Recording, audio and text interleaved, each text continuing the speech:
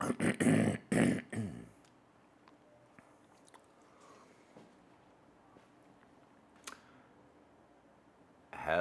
everyone. Good, I guess for most of the world, good evening. I hope you're having a great weekend. It's Monday morning here in Hong Kong. It's 8:30 a.m. Sorry for starting on the half hour today. There seems to be construction noise every day kicking off here at 9 a.m. So I thought, seeing we don't have that many entries today, I will start now and hopefully we can get done before the noise hits top gear. Hi to Carlos. If you're in the room, say hi, let us know where you're coming in from. Do you have a shot in the competition? Tell us a bit about yourself. It's always great to hear from you guys. If this is your first time joining us, as usual, we throw up the competition theme over at, I'll just pop it in the chat as well, mattgranger.com/live. And that will be updated with what the competition theme is and how to enter your shot for the month. And then I pull them off, get all of the images downloaded, and as soon as I can, in the new month, we run the live judging. So that's what this is. Hi to Steve. Today we're looking at your travel themed photos, and I made it clear when I announced this theme that it's not only, traditional travel photography style shots where, you're backpacking through Europe or Southeast Asia and taking photos of the culture. It could be anything to do with travel. So it could be, just off the top of my head, it could be to do with packing suitcases or a toddler having a tantrum in an airport or being crammed in a seat or anything like that. Or it could be the more traditional stuff. So as long as it's somehow related to travel, then it qualifies as an entry, and then I'll be judging which I think is the best image overall. Now, hi Alan Madsden. I just put in the chat what our prizes are for today. Basically, I'm going to be giving away a copy of my travel photography guide to our runner-up and a copy of my natural and available light masterclass to the winner. I thought that kind of makes sense. The winner probably, well, maybe will get less from the travel photography guide, but natural and available light is what we're often working with when we're doing more traditional travel photography, rather than interrupting the moment by adding flash or continuous light to the scene. So I threw up on Instagram a graphic asking for any questions that you guys had, and I have had a few come in, so I will get to those maybe halfway through judging the photos. If you have any other questions, please throw them into the chat and I'll get to them there.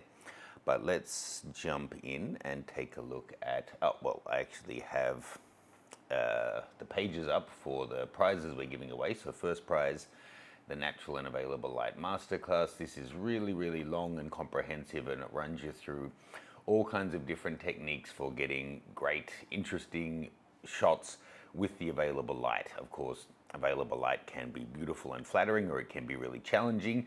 So how to work with that to get the best results. And then travel photography, which is a more express guide, but about how to tell the story of a place in images. So let's now take a look at the travel shots that we had entered. Now, we only had a bit over a dozen entries, so I'm going to go through them here one by one without the names, give you my feedback on them, and then we'll reveal the names of our finalists at the end. So this to me is a very familiar scene. I don't know this exact game. I guess they're trying to roll it and have, at first I thought maybe to avoid the bottles, but now I'm actually thinking because the bottles are all full, it could be that you're trying to see if the wheel will fall over one of the bottles, and if it does, then you win it. So it's kind of amazing that it's stuff like rum and beer, hopefully that have been refilled with soft drink, but it's monks and children playing the game. I don't know exactly where this is. If I had to guess, I'd say like Himalayas, but somewhere south, like maybe the Bengal area. I really like it. The placement of the wheel is perfect. It gives you a real sense of the place, especially having been to places like this. I can just imagine the sound and the kind of atmosphere. I'm going to start off strong with the pick. Okay. So this is a real kind of postcard type shot. Some real effort has been taken here in framing this up. We've got the nice warm, I'm guessing late afternoon sun, which when you're traveling through the center of Australia, the warm sun is a real thing. You've got the guy riding the camel statue, nicely kind of silhouetted and in open space. The name of the train, the Garn, just in frame. A lot working for it. I would say minor things because it's such a careful composition. I would probably get this pole that's right here on the edge of frame out. Oh, what have I done? I don't need to develop, but sure, why not? Keeping your crop, it could be as simple as that. That gets that off the edge of the frame. I think the overall exposure could come up a little, and you could enrich in the, like, bring the blues out in the sky a little bit more. But overall, I think it's a nicely balanced shot. And for some reason, names just came on there, so well done, Ian. Okay. Now, just this one I actually used as the thumbnail for our competition. Now I want to make sure we don't have, no, good, that's the original crop. I know where this area is quite well. It's, I think it's a good amount of movement. When you're judging what shutter speed you should actually use, it really comes down to how's the movement in the shot. What's the speed of what you're shooting? If you're shooting a river, if it's just a little trickle, then having a 1 second exposure may not show much movement. But if it's an absolute torrent, like powering a water turbine, then you might find that 1/100th of a second you get really nice movement. It's the same with traffic. If it's a traffic jam, then shooting at 2 seconds, they may all still seem stationary. But if the lights are green and they're moving, then you could get down to a 60th or 30th, that kind of speed, and still get some nice movement. Just depends what blend you want in the background. You can see by the sun stars in the headlights that this was shot down at like f/22 or something like that to get the exposure. So I think the movement of the cars, the movement of the train, and then how busy the movement is in the background, it all works quite well. So another pick. Okay, so this guy is literally traveling in the image. Now, having him not overlapping the St. Cross Road, I think is good. But just if he were, like, see, we've got this S-bend in the road. If he were slightly back, you could have him perfectly in there. I do think overall, if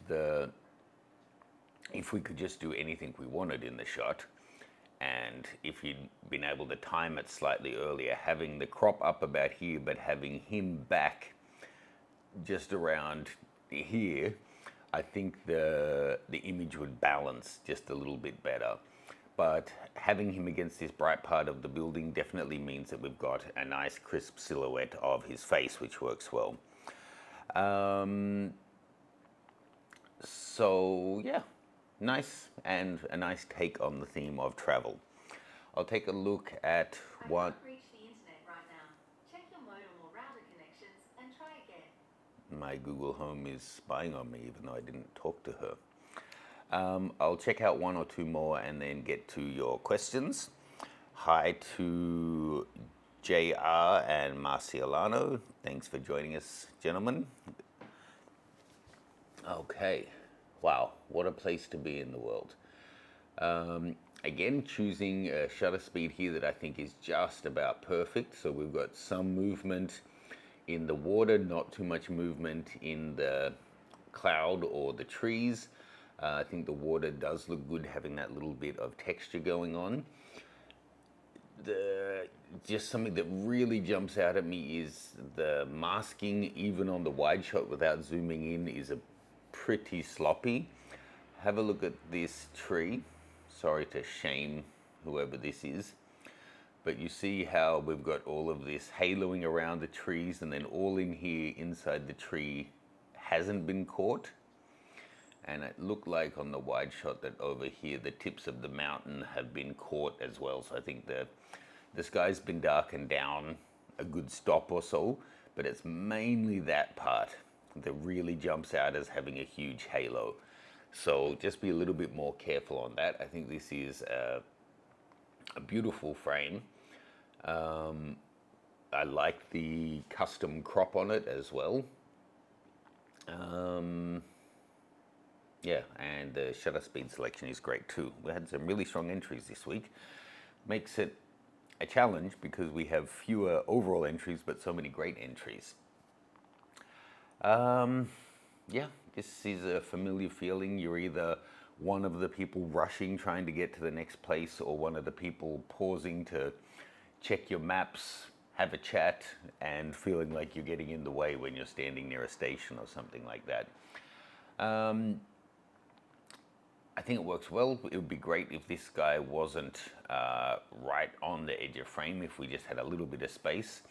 But I like again, the great choice of the amount of movement in the shot, not completely blurring the people out, but also in this kind of a situation, it's kind of like if you were shooting, having some cars moving and others not, or a moving stream and then there's a deer drinking from the stream. You want a shutter speed that's fast enough to pretty much capture the things you want sharp, those that aren't moving around, whilst getting the movement in the areas where you want it. So here, getting the three characters that aren't moving close to sharp with the other people nicely streamed out, you have to be careful with your shutter speed there. If you take like a 2 or 3 second exposure, the people who are meant to be still will have fidgeted around and blurred out anyway. So again, nicely done.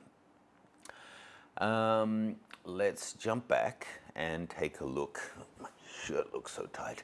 Let's jump back and take a look at any questions we have. I don't see any coming in from the room. If you have any, please let me know. I'll take a look at a couple from the Instagram page. David Stevens, in your long and ranging career, what is or was your least enjoyable moment or genre of photography? And there's more to it, so I'll just read the whole thing. I started in family stuff for my family and paid work, and I absolutely loved that. I've moved into wedding, and again, I really enjoy the majority of a wedding day. I don't enjoy a lot of pose stuff personally, as I like to capture natural moments. So yeah, what about you? Interesting. Now, I don't want to suggest that I'm just further down the path than you, but it sounds like it in a way, but you may have been doing this way longer than I have, but it's where you are sounds like exactly where I was a few years ago, so I'm really glad to hear that it's working for you.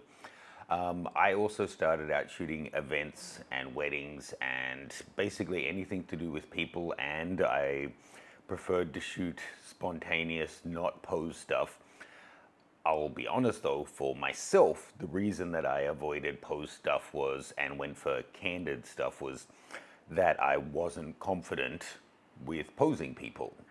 And once I got past that and worked on it, then it all kind of opened up, and then the idea of things being posed no longer seemed like cheating. It seemed like another skill that I had. Not saying that that's you or that that's other people who say this, but for myself, and I've experienced this at the workshops that I run, that often when people say they prefer using natural light only, it's partly a preference and partly because they haven't learned how to use flash. When people prefer to only do candid stuff, it's because they're not confident or experienced with posing, or they haven't kind of built that skill of being able to interact and direct people. So, to your question, what is your, why, I don't know why we have to take the negative on things, like what's my least enjoyable moment or genre of photography rather than favorite. But least enjoyable genre of photography or moment, I would guess something that I'm just not interested in is like still life, setting up a scene full of bowls of fruit and that kind of thing and shooting it. Followed by, I do occasionally do some macro. I've done macro work in the past. I occasionally still do it now. But I would say macro and product photography don't really interest me. I am still more interested in shooting people. Having said that, in the past 3 or 4 years, I'm getting much more into landscape and birds as well as people. But I find they recharge me in different ways. You know, that if you think about being an introvert or an extrovert, an introvert is someone who kind of recharges their batteries by being alone. An extrovert does it by being around other people. I think I'm both. Whenever I do those personality tests, I'm right in the middle of introverted and extroverted. So I think landscape and birding is alone time and it recharges me. And working with people, interacting, collaborating, you know, as part of a team also invigorates me, but in a different way. But it probably leaves me more tired than the birding one does. That was a long answer. Let's see if there's any in the room here. Okay, yes. Carlos Aldina, any idea where next year's travel event will be? Carlos, what do you mean exactly by travel event? Do you mean like where am I going to travel next, or where am I going to lead tours, that kind of thing? Please let me know and I'll be happy to clarify. But I can tell you I'm headed to Bhutan over Christmas and New Year. I have a sponsor child there, so heading back, joining their local community annual festival, which happens to be right around Christmas and New Year, although it's not based on that. So that is going to be spectacular, I think. JR, what's the best way to start making money with all this gear? I've heavily invested in 3 different systems and never turned any money with that. You don't have to. Not every hobby has to generate income, and you might find that having a profit incentive actually takes away from the enjoyment of you actually just going out there and shooting. It's hard to know what's the best way for you to start making money because I don't know what you're shooting, but I would say there's a couple of options. If it's a service that you can offer where that you're taking photos for that people may value, whether it's the person for themselves or you go into events and then it could be the event or the band or the whatever that could value it, or you're making art that could be just generally sold. If you're in your position where you're doing something and heavily invested and you're loving it, I wouldn't just, it's kind of the opposite advice I would give someone who, if they were really looking to start out and really do a business, it sounds like you just want to turn a buck here or there. So for you to not mess up your enjoyment, I would say look at what you're doing and who the potential market is, and then what kind of products that market would appreciate, and then figure out how that you reach them. So kind of work at it from that perspective. Marciolano saying, I bought the Pink House tutorial, awesome information and very well produced, highly recommend it. Thank you. That's really kind of you to say. Thank you very much. Carlos, the tours. Sorry, I just kind of caught the next question, scatterbrain. So he was asking what are the upcoming tours. So I'm tossing up right now between running 1 or 2 tours in 2024 or holding them till the following year, but I will be doing workshops in 2024 for sure. that kind of rhymed. I'm thinking that I'll do one in London, one in New York, and then potentially Singapore, and another one in Europe in terms of workshops. So that's the idea of where I'm going for those. And I'm considering running tours like 2 week long, you join us for the entire time, trips to Iceland and Bhutan, again to new areas that I haven't run them before, that I've been to, but I haven't taken guests before. Last question, then I'll get back to the photos, and please send in more questions. I'll answer them later. It's great to make this two-way. Ashish Tamhain, does the concept of the decisive moment still exist with the arrival of the global shutter? I mean, I feel like sometimes all the technology, and I mean, I'm as guilty or more guilty than most people with the kind of range of technology that I have, that we can kind of lose sight of things, and it's partly marketing hype and whatever, but a good shot is still a good shot. Or the winner of this competition, it doesn't matter if it was shot on medium format, on film, on digital, on an iPhone. A good shot is a good shot, and you would have to be a pretty insufferable fanboy or gear nerd if when you see just a drop dead gorgeous image or a stunning war photo or some devastating piece of journalism, that when you look at the image, your first thought isn't, where is this, what's going on, who's the artist, who are the people in the shot, that kind of thing. If your first question was actually, what camera was this taken with, there's something wrong. And I don't think that that's what most people are thinking. So to answer you directly, yes, timing still matters. Saying with a global shutter, is that gone? Well, I think no, because sure, now instead of taking 1 frame a second on your film camera like Cartier-Bresson may have been, you can take 120 frames a second, but you're not going to be spraying the entire time. It may mean that there's a bit more culling. It may mean that you're able to get the exact frame that you want. But I would argue what makes a great image isn't that you got off 20 shots and you're able to select the very best with the eyes completely open or blah, blah, blah. It's that you took the effort to go to the place where the action's going on, that you have the experience to find the interesting vantage point rather than just standing 6 foot tall pointing straight at your subject, that you've correctly exposed it, that you've put together a frame where the different elements tell a story. That's all to do with capturing the right version of the moment, and technology doesn't help you with that.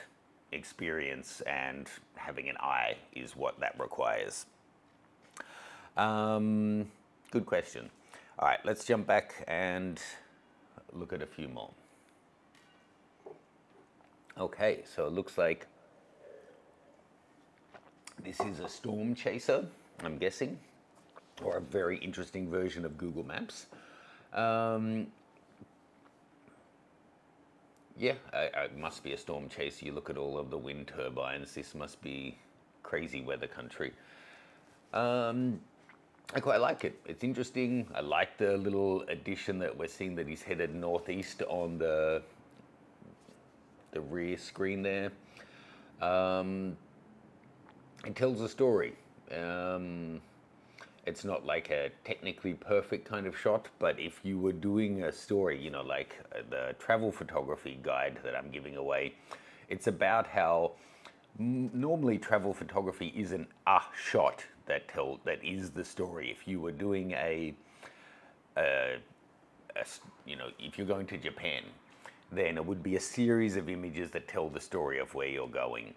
And if you were telling the story of storm chasing and this guy and his travels through Kansas, then this kind of an image absolutely would make the cut to show the kind of what goes into it and how he's got a custom thing made up to hold his laptop in place and the dongle for his Wi-Fi and all of that, and the whole rig with the camera and everything, that the amount of effort that goes into this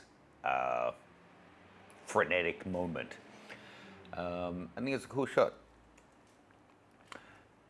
And a much more typical picture postcard type shot now. I thought the horizon looked a little off. It's only ever so slightly, but no, it's not really. The positioning of the boat is nice. Look, like everyone, I like seeing the natural frame. I think works reasonably well.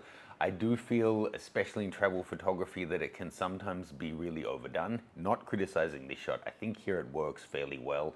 It's not too labored and it's not unnecessary. But so often I see shots that would just be great, spectacular shots, but have been half obscured because they want to put them amongst a bunch of autumn maple leaves or something. I don't know, it becomes just an Instagram influencer photo technique of everything has to be framed with leaves or flowers or something like that. But this, I think, in one sense, it looks like a casual but very well done snapshot. In another, quite a thoughtful shot in terms of the composition. And I appreciate that it hasn't had the colors pushed too much to go, you know, into crazy town. So that's nice. This looks like a Day of the Dead type shot. Look, it's an awesome costume.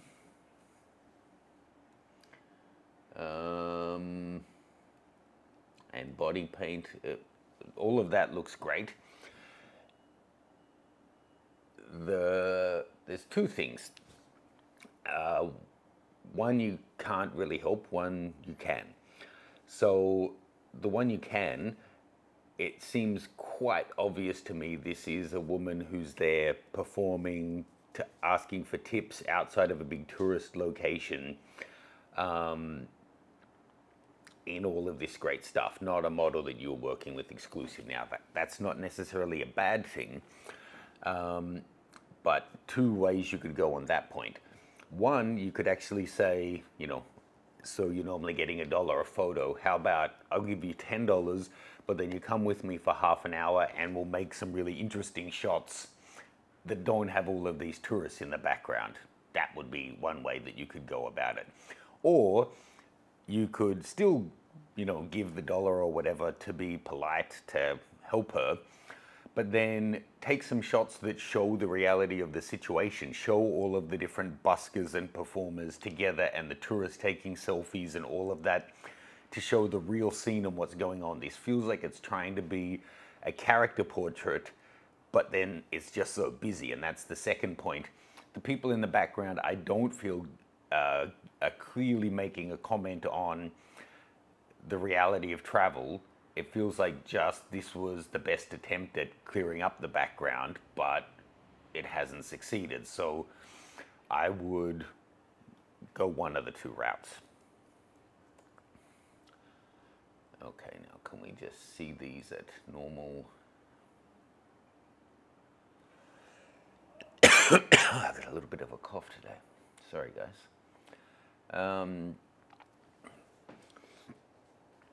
Angels, ladies parking, all night parking for the brothel. There you go.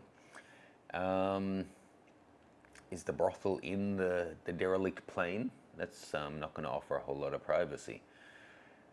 I wonder if this is actually shot on Kodak Portra 400 or if that's just a border that's been added.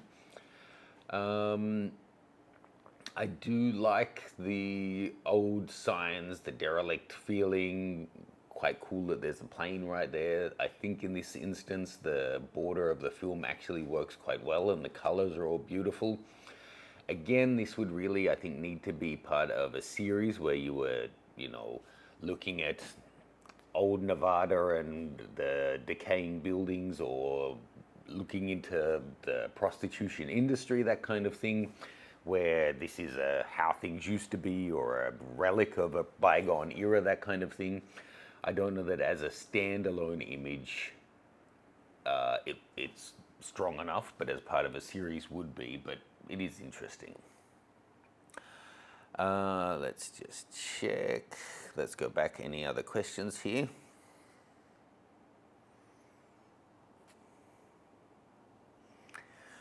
The Dark Slide.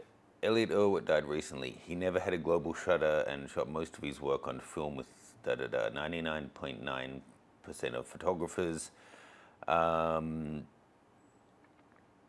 Sorry, my screen is playing up. Today won't be better than him. Sure. I think that that's what it comes down to. It's not ever the tech. There are times, like, there are things where, you know, my Z9 lets me get shots that I would have missed with my old D850. That the better focus and the better tracking does mean if I were shooting the men's 100-meter finals, I'll have more and better options to choose from, and that's great. But and there are creative sports shots and da-da-da-da-da. But the shots that stick with us, that are poignant or powerful or artistic or creative, that comes down to people putting the shot together. And like J.R. Weather says, you don't ask a chef what kind of oven he used just because the meal's delicious. That's true, and I think the gear is in a way irrelevant, but having certain things, resolution or autofocus or the right focal lengths or the right film stock, it is all part of the creative process. And just pulling back a little bit here, I don't think we need to beat ourselves up as photographers about this, because I bet you in cooking circles, people who are way into baking, they do lust after the latest model oven or the most antique one that has the most traditional way of cooking. People say painters don't go on and on about their brushes. It's not true. I do have friends who are painters who are all about their brushes and jealous of other people's brush collection and using $500 brushes, and then others that are virtuosos that can get any $2 brush from the corner store and paint a masterpiece. It's not just us. So, you know, it's kind of easy to get in a bubble and think we face all these unique challenges. I don't think it's true. I have 3 more questions here on Instagram. Richard Gola, do you think medium format photos from Hasselblad are that much better than full frame sensor? I'm on the verge of getting the Hasselblad X2D. I'm glad you qualified with which camera exactly, because there's so many different medium format cameras. Now the X2D and the Fuji GFX 100s are using the same sensor, so that levels it all out. But, you know, if you go back to previous Hasselblad cameras or Phase 1 cameras, that kind of thing, they have significantly bigger sensors again and significantly bigger price tags as well. So that's a whole different ball game. It sounds like you're on the verge, you want to buy it. Are you looking to me to enable you, or what are you looking for here? Are they that much better? They are better. You do get deeper files. I think the X2D, for my taste, and it is personal, has the best colors of any camera system I've ever used of any format.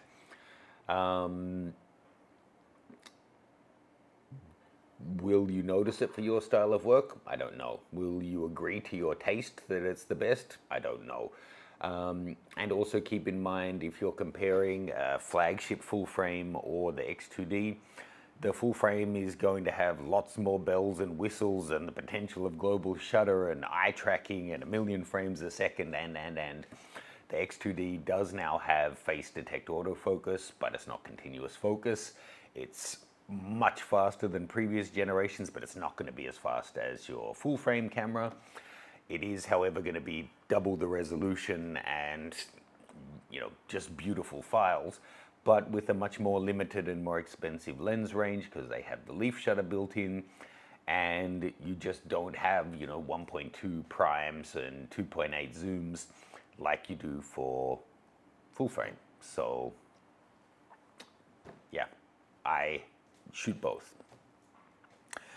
Chris Dellinger, one regret you done in photography. One thing you regret having done in photography. Another negative slant on it, but thank you for the question, Chris. It's still a good one. You learn from your mistakes. One regret in photography. I don't want to come across as like one of those motivational gurus, but I do think not taking chances early on when the stakes were a bit lower, and waiting for everything to be perfect, or that was probably a bit of a mistake. I would say the times where things haven't worked out as well as they should have, almost always I can point back to, it was either that I didn't put in the work necessary to prepare and plan for it, or something I've noticed regularly, often, and I don't know that this is even good advice, it's just personal, that when I go and I want to do a project and I think, okay, I'm missing 50% of the skills, okay, I need to build all of that up or learn it, but then still do it under my name as a solo venture. When I put in the work, they tend to be very successful. When I've said, well, let me team up with this person, they have these skills, I have these skills, they have that audience, I have this audience, bringing it together should be like a synergy, and we get both audiences and both skill sets. In my experience, it's been less successful, and it's like kind of you're dividing the interest, because if there isn't enough overlap between the two, you don't have people wanting to see both of us and learning both the things. They end up feeling like, well, I'm only actually interested in half of it now rather than in all of it. Yeah, that's probably it. I have to say I'm kind of proud with how I did things in terms of purchasing and equipment early on, that I never went into debt to buy equipment, that I, it was only 10 years ago that we had very, very, very little money and were super careful with what we were spending, and I only worked out of the house, had no space before we went to the cheapest office in Sydney, then, a slightly nicer place, and then a slightly nicer place, and then moved to New York. But still, there are things that I purchased that I thought would make a difference that just really didn't, that were probably a waste of money at the time. Yeah, so if you're looking for takeaways that you could apply to your own, I would say don't think that spending an extra $2,000 on a lens is going to somehow bring you an extra $2,100 in profits that will offset itself. Don't spend money you don't have on things that aren't critical. Last couple of questions on here. Just got on GTM photo, first time entering a pic taken on film. Good. We actually just talked about your shot and I like it, so you'll have to rewind to watch that. Rob Fleetwood, when you do travel abroad, how do you plan an itinerary yourself or use an external company? For Bhutan, I have a guide that I work with, that I've been working with for the 5 or 6 times that I've been to Bhutan already. And then we discuss different options, where I want to go, what I think is great for a trip to take guests along. Bhutan's kind of an unusual one. There are some things that I can do my research and then go to him and say, I'm interested to go here and see this and do this. Can we make it happen? But there's so much of what goes on there that just is not online, that you wouldn't know how to search for it. Like, I would say 99.5% of tourists don't go to Bhutan. Of those that do, 90% go to this region. only 10% go over here, and maybe only 5% of them will get to the major center where my sponsor child lives. But then basically no one goes to his family's village, which is another 5 hours hike from that area to their festival. So it's not online. There's no photos of it anywhere. I wouldn't be able to find out when it's even on if I didn't have a local there who can call someone, contact someone in the community, talk to this monk who knows someone there, who knows the celestial charts, who can figure out when their ceremony is likely to be, and then see if I'm able to attend it somehow. So, but for most countries, I do the majority of the legwork myself. Hi to CJ Majesty, thanks for joining us, mate. Let's jump back, look at the last couple of photos and choose ourselves out a winner. So GTM, I'm guessing this was your shot, your first shot on film. And I saw on your IG, I think there's a shot of your lovely partner in front of this sign, so I guess this is yours.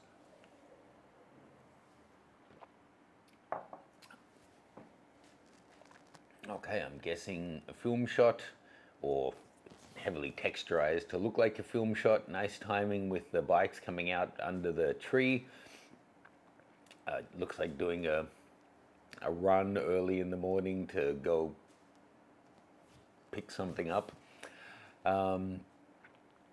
Without seeing the name, this feels like a Milan shot to me. Shots that we get from this guy always seem to be timeless and you can't tell what era they were taken in. This feels like another one of those. Definitely qualifies within the travel theme. Okay, well this is a different take on it. It's got travel trunks, so I guess this qualifies as a travel shot. It's kind of hard to compare it to the other images there, but now that we have said it qualifies, let's just take a look at the shot and see what feedback we have as a studio portrait.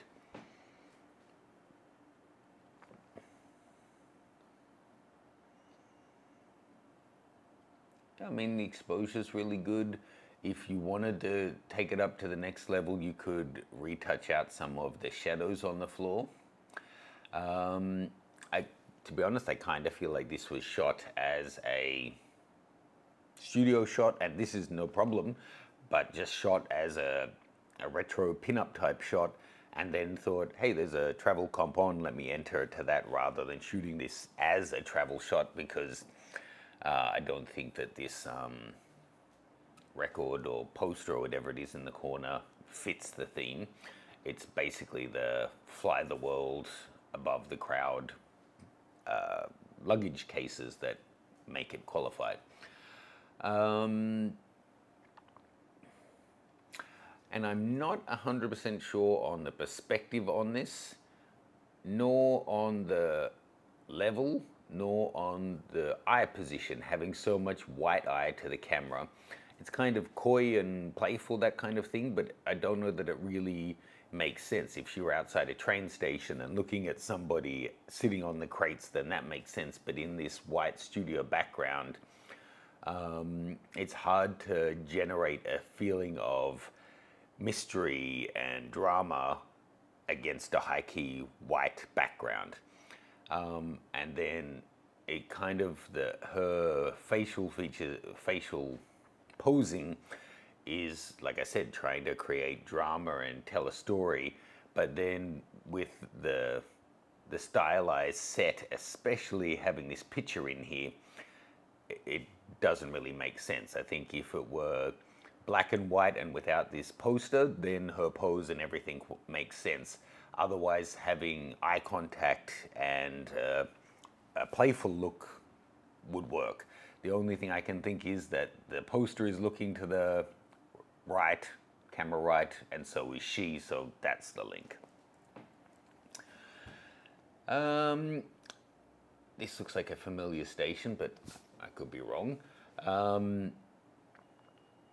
So I don't want to get all ranty on this, but I'm personally not a fan of selective color like this, and I'll tell you why. When you're composing an image, it's just normal that you want to put more emphasis on some things and less on others.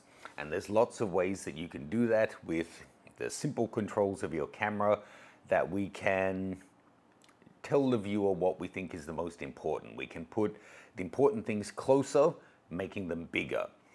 We can have them in focus and then have the foreground or background out of focus. That tells us that that subject is important. We can have them sharp and allow other things to be blurry. It could be by bokeh or it could be with movement.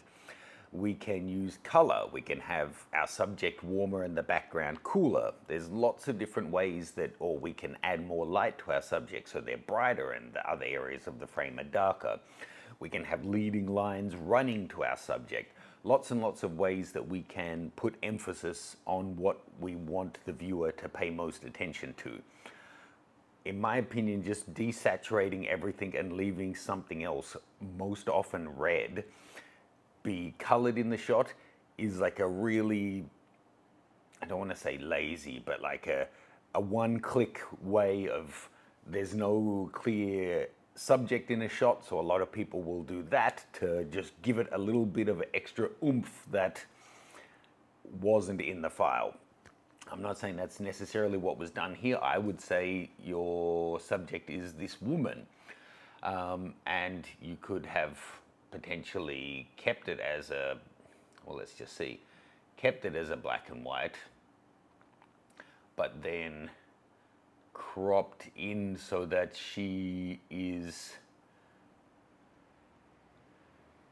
you know, we have the train, the leading line of the train pointing attention to her already. There we have a shot with the moving train and she is our subject. It looks like her dress may have been brightened up already anyway. You could do a little bit of dodging and burning on this to put the emphasis on her in a much more relaxed and natural feeling way. I don't know that for my taste, and sorry, but as the judge, my taste is kind of, it does matter in this case. For my taste, I don't think the selective color adds to the shot. I think it takes away from it. And you're totally fine to disagree with my opinion and go ahead and print this and enter it to every competition. I'm not right, it's just an opinion. And I think that is the last of our shots here. Let me know what you guys think of the entries we had. I have one more question here, or two, for the questions I had entered. But sorry, let's take a look at my flagged shots.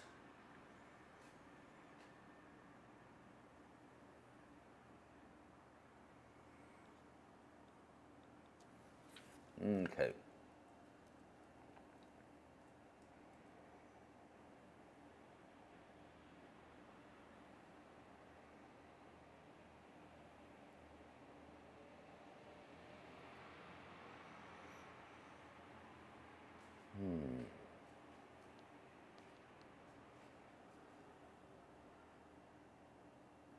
Oh, it's a bit hard. I'm gonna think on it a moment and answer the last question and then come back to give our winner.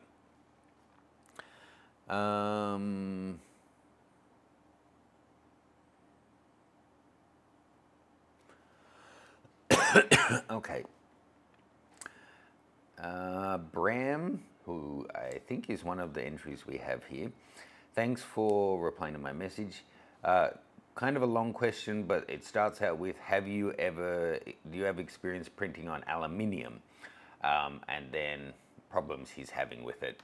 And no, I don't. I'm sorry, I haven't done aluminum prints, so I unfortunately can't give you any help on that. He goes on to talk about how the one he's seen faded. I think there's the construction. I think it comes down to, like anything in printing, finding a really top quality one that gives consistent, reliable results, and the people are reliable and good to deal with. It takes a lot of legwork. The good printers I've found over the years really do take some time to find and, you know, get up and running with.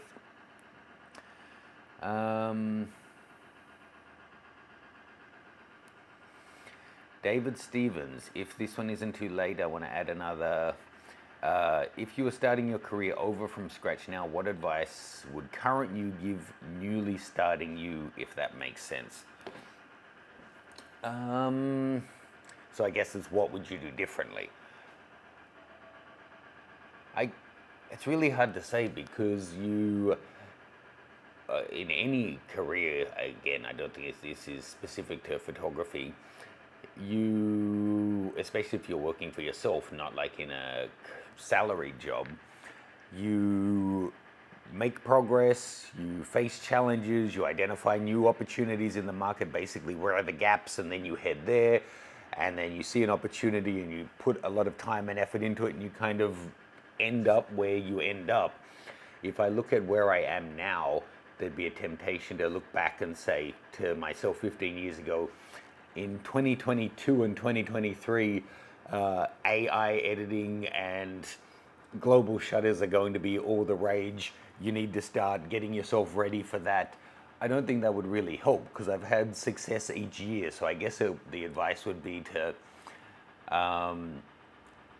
maybe see what I've done that's been successful, that's general, you know, like this works better in tours, this works better in courses, this is what you need to do when working with brands, and just try and help myself learn that stuff earlier. I don't know that I would have any huge differences because this sounds, again, I don't want to sound like Tony Robbins or something, but, you know, 10 or 15 years ago, I sat down and literally wrote a business plan and a plan for this is how I want my life to look, this is how I want my personal life to look, my work, my family life, my ability to travel, you know, kind of like a dream of I want to be able to have this lifestyle.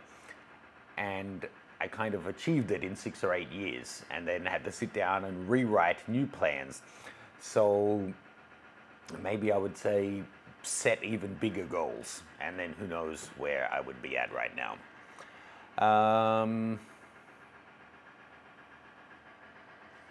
All right, so I think that's all the questions that we have had come in. So let me then choose our winners. Now that construction is really drumming on, I think it's a good time to end.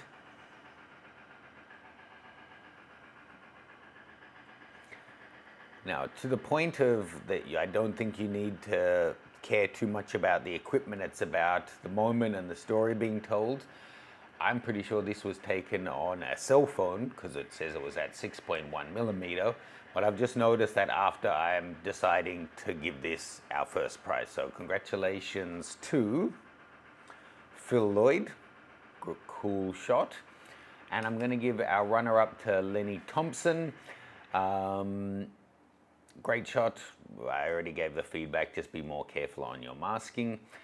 And commended, whatever, thank you for entering, great shot to Bram.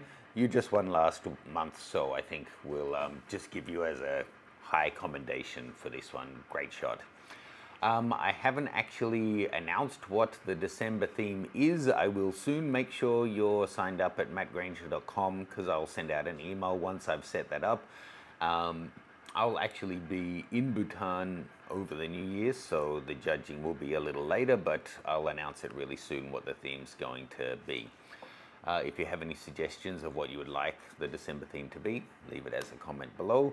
You can check out the prizes that we're giving away, and I should have mentioned at the top, Sal Digital, who sponsored last month's show, aren't sponsoring this month's one, but they did say that their 50% off wall art is going on till the end of the year. So if you wanted to get something printed for yourself, you can check out, there's a link in the description below. Thanks guys, hope you have a great weekend. I'll see you soon.